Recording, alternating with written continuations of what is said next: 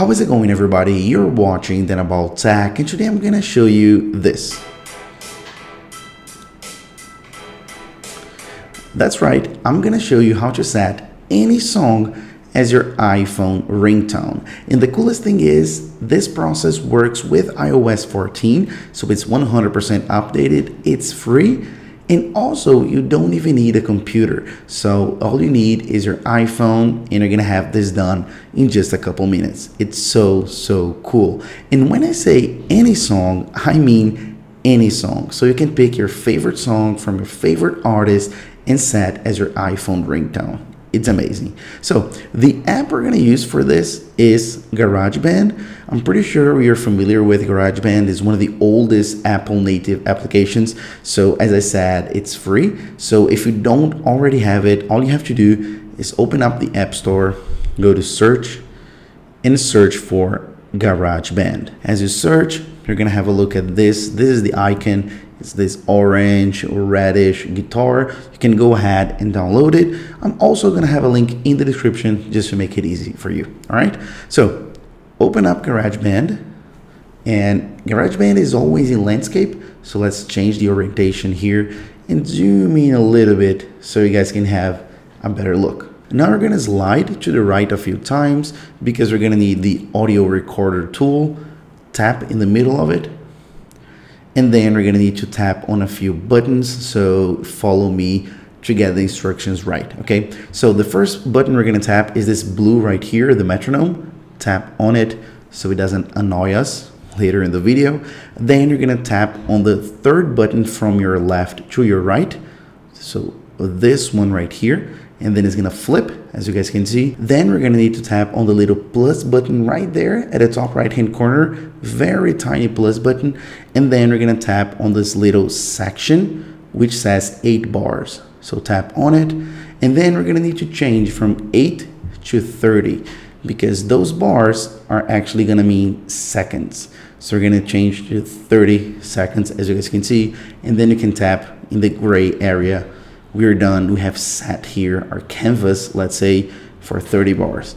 And then we're pretty much good to go because now we just need to select the song. So we're going to tap on the second button from right to left, this little loop icon, and then you can go to your files and select your audio file. Keep in mind that you can select any audio file that you have in pretty much any format, MP3, WMA, pretty much any format. And as I said, this will work for any song, so you can download from the internet your favorite songs. You can just download absolutely any MP3, any music file, any audio file. So again, it can be a song, an audio, whatever you want, okay? Even like your homemade audio, you can choose. And then if you want to, you can tap on here to browse your files app, and that's where you're gonna select that audio. So as you can see, I'm seeing here all my audio files from my Files app, all right?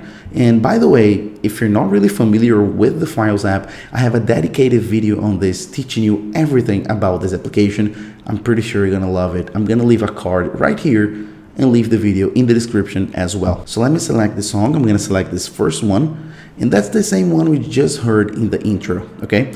And then it's gonna load right here, as you guys just saw. And then all you have to do is drag the song to the gray area. So we're gonna tap and hold and drag. So have a look at the movement here. So tap and hold, drag, and then let go.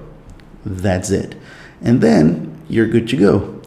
If you want to, you can actually pick the correct exact position of the song you want it to start and to stop. To do that, you just double tap on the little blue indicator here, and then you can tap and hold and then move around if you want to, right? But if not, all you have to do, you're good to go. You can tap on play, and that's it. I'm just not selecting a famous and nice song to show you guys because of copyright issues with YouTube. Otherwise, I would pick a killer Drake song, but what can I do? And now it's just a matter of exporting. So tap on the first icon here on your left, this arrow pointing down, go to My Songs, and then I already have others just because I've done this before. but on yours, again, it's probably just gonna be 1. So you can tap and hold, and then you can go to share, the last button, ringtone, and then continue. It's just gonna automatically trim to 30 seconds, no problem. And then you can put the name you want. You can like my song 1, my song 2. I'm gonna leave it like my ringtone. So as you can see, my ringtone 2, done. And then it's gonna go to your ringtones. That's exactly where we wanna go. Export. And then it's gonna take like 5 seconds to export, and we're good to go. It's done. So you can hit OK. You can go to your settings. Let me just zoom out just a bit. So we can go back to our settings, back to sounds and haptics, ringtone, and as you can see, now I have 2. My ringtone and my ringtone 2. So again, that's it. That's it, guys. So that's pretty much it, guys. Hope you enjoyed this video. I decided to make this updated iOS 14 video because I already have an iOS 13.1, which just blew up, just really impressed me, and I decided to make this new one in 2021 with the latest iOS version just to show you that it still works perfectly. So that's pretty much it, and I'll see you guys in a few days as usual. Bye bye.